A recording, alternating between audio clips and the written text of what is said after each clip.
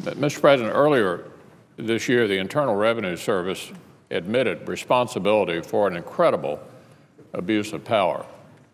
In the midst of an election season, it targeted and harassed Americans for the supposed crime of thinking differently. An agency with access to some of the most personal information of every taxpaying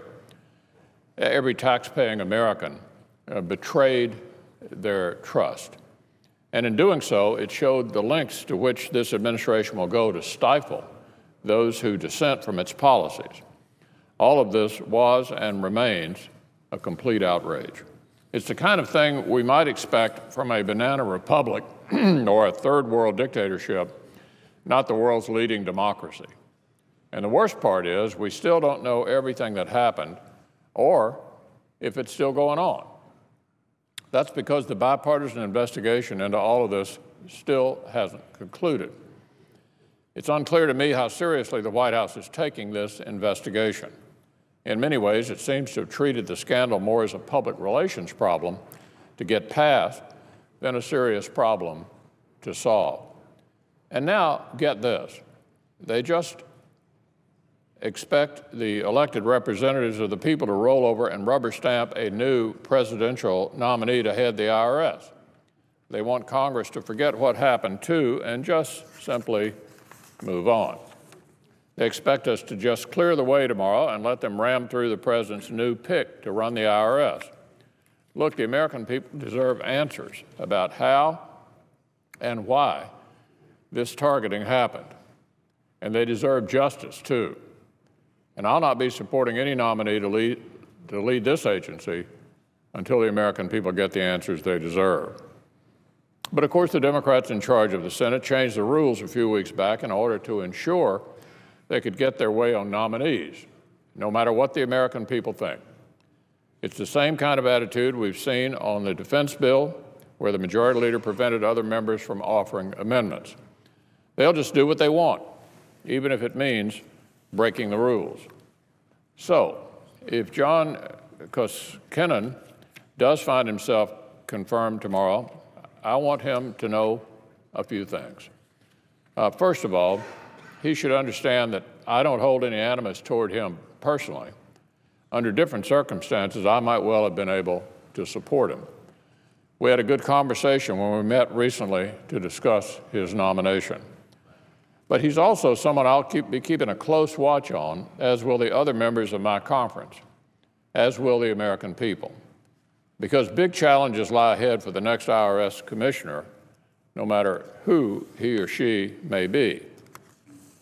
We expect the next IRS commissioner to cooperate fully with the ongoing investigation into this scandal. We expect whoever is eventually confirmed to hold those who broke or bent the rules fully accountable.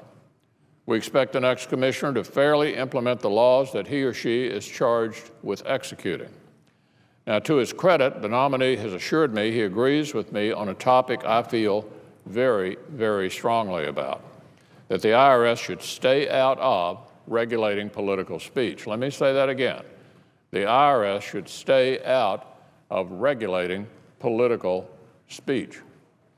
He told me so himself, that he agreed with that, and I was pleased to hear it. And so, were he to become commissioner, I'd expect him to oppose the extremely misguided proposed IRS rule that aims to overturn more than 50 years of settled law and practice, unfairly targeting the speech of those who criticize the administration while leaving its supporters untouched. This proposed rule, which redefines what, quote, social welfare, end quote, means in order to target certain groups that seek to educate the public, would end up penalizing federal, state, and local organizations for the supposed crime of providing information, much of it nonpartisan or bipartisan. The goal is clear: to make it easier to push through the back door what congressional Democrats have been unable to pass through the front door, discriminatory policies that seek to silence those who dare to oppose them. It's just the latest in a long and troubling pattern of Chicago-style tactics under this administration.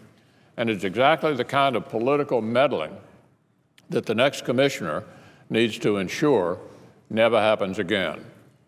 So let's not forget, the IRS should be a boring place,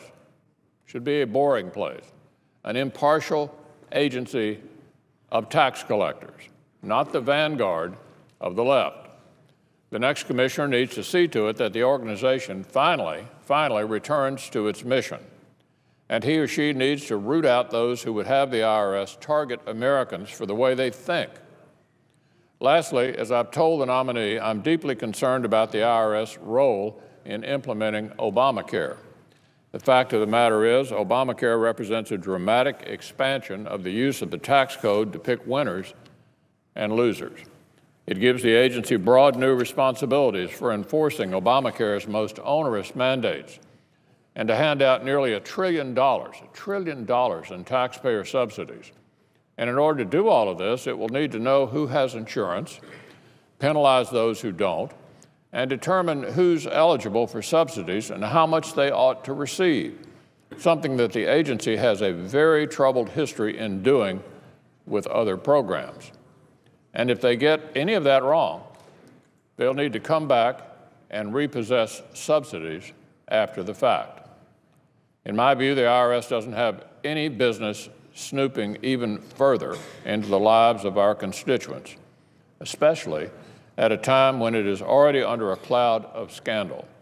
It's just one of the many reasons I opposed Obamacare in the first place and why I continue to oppose it. So if the nominee is to become commissioner, then at a minimum, I expect him to hold the agency to the highest standards when it comes to protecting the privacy of the people we all represent. I expect him to provide regular, transparent updates to Congress on the status of implementation and to let us know of any problems as soon as they arise. The last thing we need, Mr. President, is for the IRS to compound the pain it and Obamacare have already inflicted upon the American people by allowing fraud and further mistreatment to happen under its watch. The IRS has done a lot to lose the trust of the American people. It will need to do a lot more to regain it. Following the advice I just laid out would put the IRS on a better path. And if this nominee ends up becoming the next commissioner, that advice will form the criteria upon which his performance will be judged. Mr. President, I yield the floor.